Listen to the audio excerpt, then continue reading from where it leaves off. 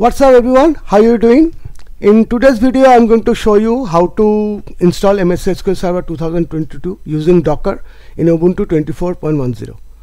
So in my last video I've shown you how to install Oracle 21c Express Edition on Ubuntu machine using Docker, because we know that Oracle database cannot be installed in Ubuntu, so Docker is the only solution. But MSSQL Server is installable, so why I'm making this video? First of all, I'm making this video for knowledge purpose, because Docker has a lot of advantages, creating multiple instances, creating multiple machines. Okay, multiple instance in a single machine or multiple instance on multiple machines. Okay, these kind of things can be done. And another thing is, there is a bug in MSSQL Server 2022 while installing in Ubuntu 24.10. So Docker is the only solution. So let us start. The first one is I have to pull the image from this mcr.microsoft.com MSSQL Server latest.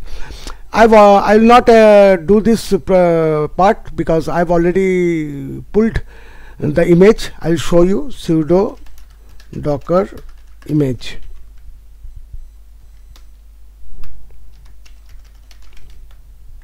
Okay, so we have this mcr.microsoft.com MSSQL Server. Okay, it's created, showing not 4 weeks ago. It says created. Okay, so the next one is I will run this command. This is docker run -e, accepting the EULA agreement, then setting the password. This is for by default for SA, system administrator. Port is 1433. Okay, map to 1433. It is always be mapped to 1433. Later on I'll show you creating multiple instance on same host name. Okay, so I'll go and create this.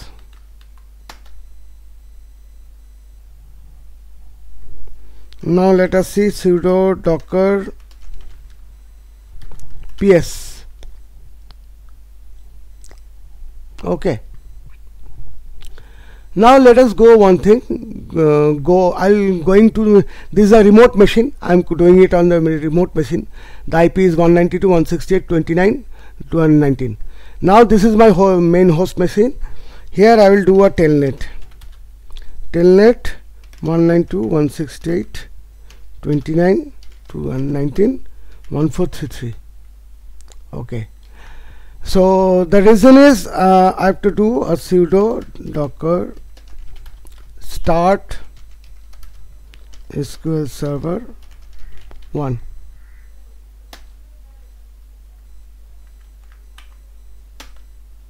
Okay, it actually supposed to start, but if you don't start, you have to execute this command. Okay, sometimes it starts, sometimes it don't. Next, what we will do, we will connect this using sqlcmd. So I have this sqlcmd. The command is because this is a command, you have to use the exec. You have to give this -it and then the name of the instance, then the IP address, because here it is a host name. If you want to connect to remotely, you can do this giving the IP address, because we have already tested with the telnet. So -c, -p is password, and -C is for ignoring the certificate, because if you don't give this, it will give a certificate error and prevent you from connection. Connected. Let's do use master, go, connected. Okay, let us go to the SQL. I'm using Oracle SQL Developer to connect. Okay, so let us go here. We have this connection already. Username SA, password is the password that is there. This is the host name, and because this is in remote computer, I'm using the IP address 192.168.29.219. Port is 1433. Test. You can also do a refresh database. Okay, so test is successful. Now save it, it's already there. Okay, so it is successful. Okay, it is there.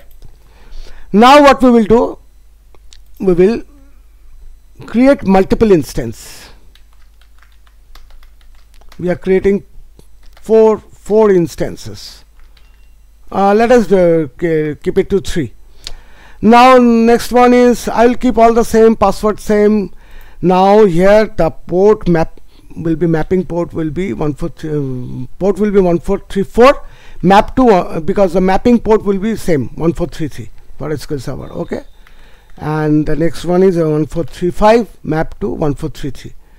Here the instance name will be SQL Server 2, here it will be SQL Server 3, and host name will be same. I'll keep the host name same. Now first one is done, let us do this too.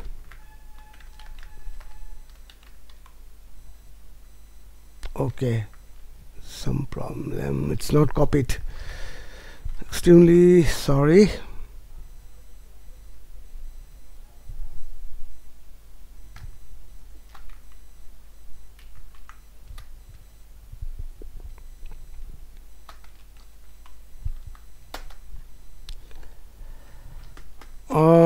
Going on.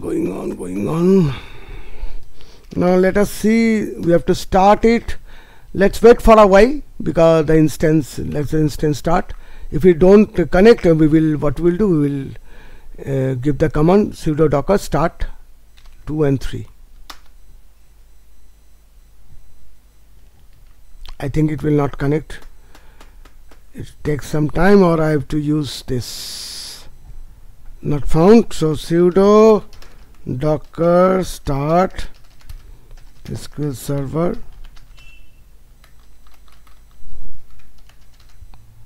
2 SQL Server 3. Clear it. Now again try this. Let us do the telnet first. 1434 connected. This is my local host machine 1435.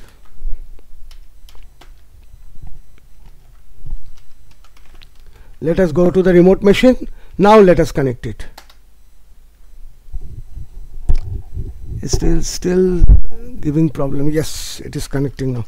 It takes some time because I'm using multiple instances. Okay, oh sorry, it's a use, not user. Use master, go, done. Now let us go and start the 3. Done. Use master, go. Now let us go to SQL Developer. Go to the properties. We'll just change the port number 1434. Retrieve database successful, test successful. Okay, now again 1435. Retrieve database successful, test successful. Okay, so we are connecting,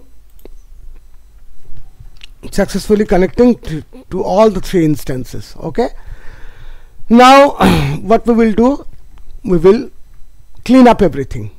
I'll show you how to clean up all the instances. So for that we will be giving something. Let us first write this: sudo stop SQL Server 1, sudo stop SQL Server 1. Okay, we will not use the instance name, we will use the container ID.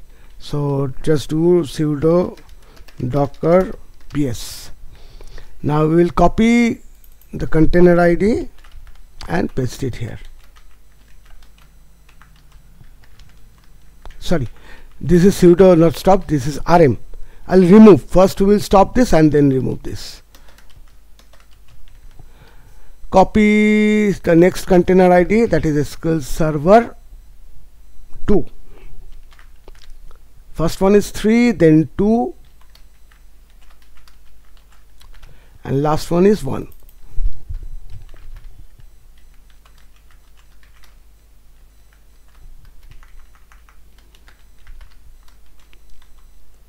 Enter. Okay, there is some issue.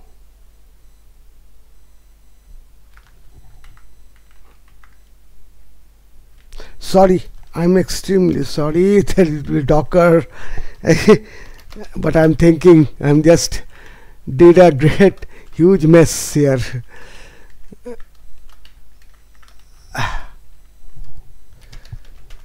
Thank God this is machine doing such a horrible mistake.